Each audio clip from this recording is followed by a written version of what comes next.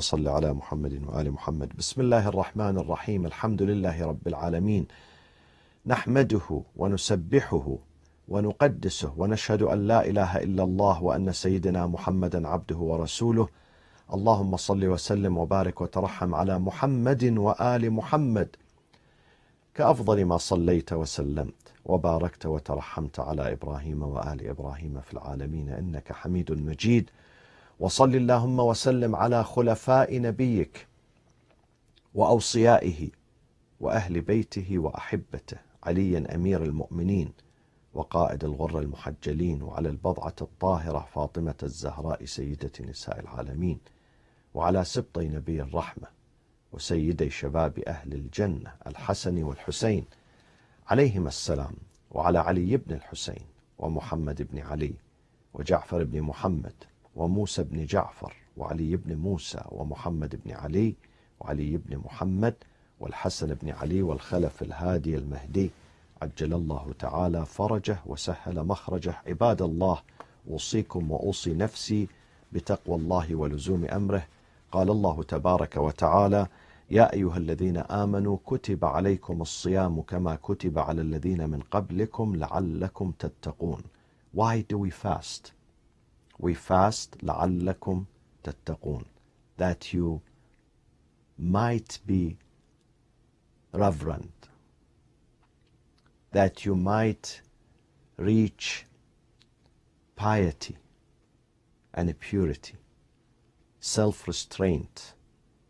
Self-restraint has many meanings. Is it mandatory self-denial upon us that we don't drink, we don't eat? It is mandatory, but do you accept it or you don't accept it? Some people say, I'm not happy. I know I have to fast. I know I have to pray, but deep inside, I don't like them.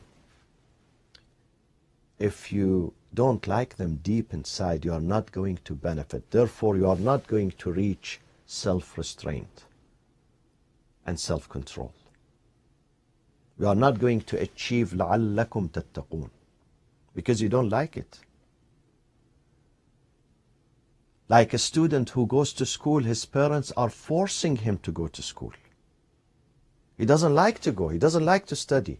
Is he going to excel? Is he going to succeed?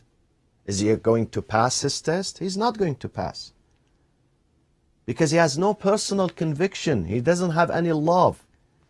He doesn't have any affection for these classes. So he's not going to learn. He's going to fail. God says, لَعَلَّكُمْ تَتَّقُونَ. You reach self-restraint and self-control when you really impose this on yourself willingly, with love, with conviction, with understanding.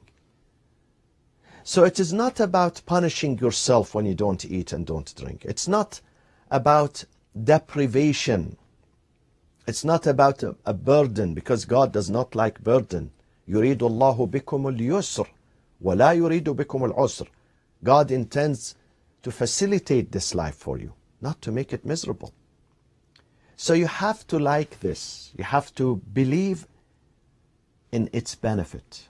Once you believe in the benefit of fasting, the social, the moral, the spiritual, the physical, the medical, then you're going to fast. Then you're going to enjoy fasting. Then you are not going to refuse. Then you are not going to enjoy only fasting Ramadan, but even outside Ramadan you're going to fast. You are not going to have a problem with it because you see the benefit. You see the benefit. And what is the benefit? The benefit, my friends, is the spiritual growth, is the empowerment of the soul. This is an exercise for the soul. When we go outside to exercise or to the gym, that is for the body. Fasting and prayers is the exercise and the empowerment and the refreshment of your nafs, your soul. And we need this. You need to be strong in the community. You need to be strong in this life. If you are not strong, you're going to be fearful. You're going to be anxious. You're going to be worried all the time. You're going to be confused all the time. So this is the benefit of the fasting. spiritual growth, spiritual strength, spiritual refinement. This is why we fast. But then beside fasting, look what the Prophet says. The Prophet says, وَوَقِّرُوا كِبَارَكُمْ وَارْحَمُوا صِغَارَكُمْ. Have reverence and respect for the elderly, and have kindness and compassion for the young. وَصِلُوا أَرْحَامَكُمْ. Connect with your family during this month. وَصِلُوا أَرْحَامَكُمْ وَاحْفَظُوا أَلْسِنَتَكُمْ. Guard your tongues against anything false, anything bad. Try to control your tongue. وَغُضُّوا عَمَّا لَا يَحِلُّ النَّظَرْ إِلَيْهِ أَبْصَارَكُمْ وَعَمَّا لَا يَحِلُّ الْإِسْتِمَاعِ إِلَيْهِ أَسْمَاعَكُمْ. Cast down your eyes and your ears from things that you are not permitted to see or to hear.